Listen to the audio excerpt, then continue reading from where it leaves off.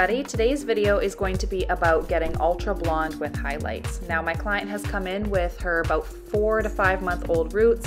She's super greasy, which actually makes it easier for me to section her hair out. And this is the perfect length of root for me to make her ultra blonde.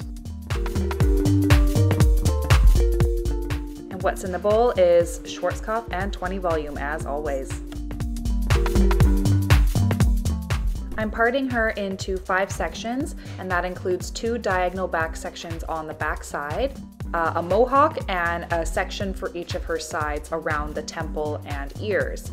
And the reason being is I find that the smaller the section is, the easier it is for me to fit a lot more foils in. So I know this is time-lapsed, it's super fast, but here you can see my patterning, and I'm just doing slice, weave, slice, weave. In the very front of her hair, I did all the way around the face, 4 continuous slices though, no drops at all, because when you have this many foils in, you want to make the money piece stand out, and this is how you do it. I always make my foils come a little bit closer to the root at the very top where the mohawk is, and then everything underneath is just a little further away so I prevent slipping and foil bleeding. So just a little hot tip for you. No clients are going to notice, no one's going to care.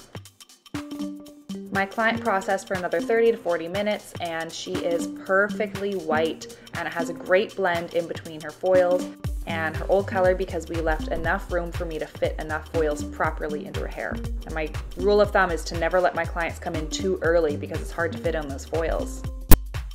When I do slice, weave, I find that it gives a really great dimension to the hair because the slices end up looking bolder and blonder and the weaves end up looking nice and soft, and they still leave a little bit of her natural hair color in there. The only way she's going to get blonder is for me to actually do a global bleach out on her hair, but that's not what she wants. She likes the once every 3 to 4 months appointments, and she doesn't want to do the every 5-week root appointment because her hair grows really fast. So in my opinion, this is the best way to get super ultra blonde without having to do a ton of maintenance on your hair by coming to see your hairstylist once every month and a half. I've heard a lot lately that a lot of stylists don't like pulling out foils at the sink, but it's honestly my favorite part of the whole thing. Like, it's so satisfying seeing how bright those foils got and to see how many of them I put in there. I always prefer to use a soft brush when I'm applying foils so that the bristles don't make a very hard line up at the root, because it's gonna be a line anyways, which I find is pretty easy to blend in using a little bit of a darker toner on the root and then a lighter toner everywhere else. So now we're gonna go into my toner formulation after I clarify shampoo her hair.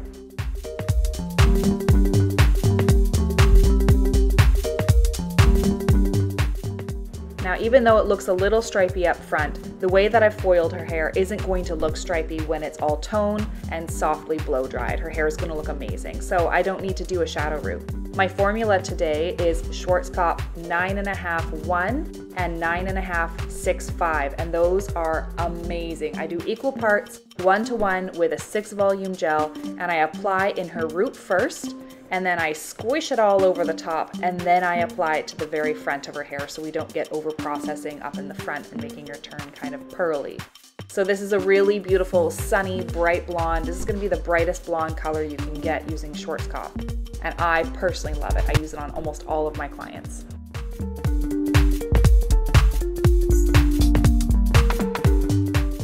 Here I'm spreading apart her root to check how the toner is processing, and I also like to look at how my foils are looking. If I happen to get a little foil bleed, then that's when I'll go mix up a tiny bit of a darker toner that matches her root and apply it now. So this is just always why I part all over the hair, especially along her parting, just to double check my work. And I always like to see how the toner is processing everywhere. Sometimes it looks a little different when the toner is saturated versus when it's been scraped away. So here is what I'm doing. I'm just scraping it away to see, and it's the perfect color, so I'm gonna wash it out and blow dry her.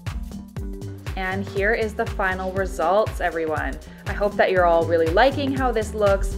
You can see very clearly where her slices and her weaves were, which gives her a really blonde but very dimensional look.